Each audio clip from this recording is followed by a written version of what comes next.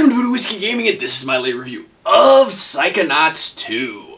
I played on the PS5, it's also available on the PS4, Xbox One, Xbox Series X, and PC. So this is the long-awaited true sequel to Psychonauts. And the first thing I'm going to say about the story is there is a warning at the beginning of this game saying that it dives into some mental illness stuff, and I thought, you know, okay, I get what they're saying. But wow, they weren't kidding about it. They go into some serious mental health issues in this game. And yes, they do take it with a bit of humor as much as they can, just because, you know, this is kind of a fun and wacky game overall. But I will say, I never felt like they were being disrespectful. But let's get into the story. You once again play as Raz, and you are not really a Psychonaut. You become an intern. But you also find out that there is a mole in the Psychonauts, and they are trying to bring back a big, powerful, evil psychic named Maligula. And basically, that's your goal, is to find out who the mole is, who's trying to bring her back. Unsurprisingly, you meet a wacky cast of characters along the way, and I really actually liked all of the characters. Even at times, I was like, don't know, but I really did enjoy them. And this game is actually really funny, and it has some great moments that just kind of leave you going, what the fuck did I just see? Which is kind of weird given the cartoon element of this game, but I really loved the writing.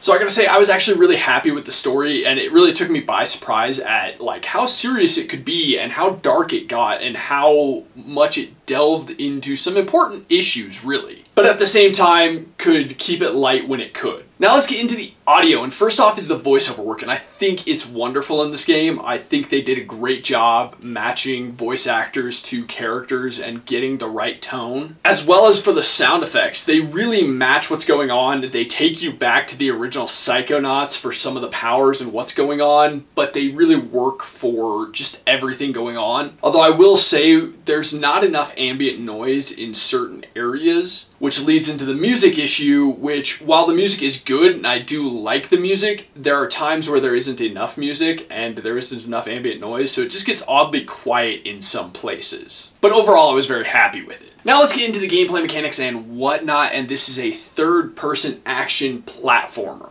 And like any good platformer, you get a variety of abilities so that you can explore and engage in the combat in this game. And the exploration ties directly into upgrading your abilities. When you're going around each level, you collect a variety of things: the emotional baggage, the nuggets, the figments, and all of these things give you points, as well as the psi cards and psi cores, etc. These increase your intern level, as well as they increase your points so that you can spend points to upgrade your powers. So there's no shortage of collectibles in this game, but then when you get into the combat, I think it works well. You can use all of your abilities in combat for a variety of things, but at the same time, you can use all of them for a variety of exploration elements as well. And it wouldn't be a platformer without the puzzle element, and they do a really good job of incorporating puzzle elements into the actual, world, as well as at times really well into the story. So I just thought that that was really cool,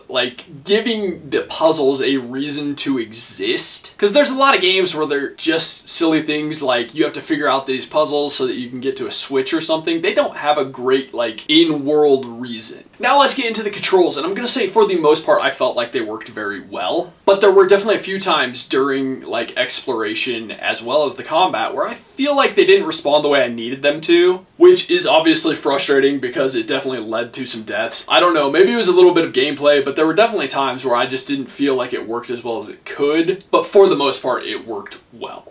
Now lastly, the graphics and visuals, and this game really just captures the original Psychonauts vibe so perfectly, it's kind of mind-blowing. Obviously it does look better, there's a lot more detail in the world because, well, they're capable of putting a lot more detail in the world, but it still has that very weird art style that just works in the Psychonauts world. But it also has that very cartoony look that the first game had. It just looks better. It obviously looks cleaner running on the new consoles. It's a really bright and colorful and weird world. And if you played the original Psychonauts, then you're going to feel right at home in this game. They do such a good job just making it feel like you just finished the new one. It hasn't been a huge amount of time in between games. But the second I saw that art style, I was pulled back into the world, and it is weird, and I will say there are some levels that are just kind of gross. They're just really kind of gross, but they do this great job bringing them to life, which I kind of love and hate, because I admire that they did such a good job, but at the same time, you're like, this is disgusting. But they just did such a great job with representing everything they were trying to do, from the mental illnesses to the characters to the wacky fun. They brought it all to life so very well from a visual standpoint. So to wrap this up,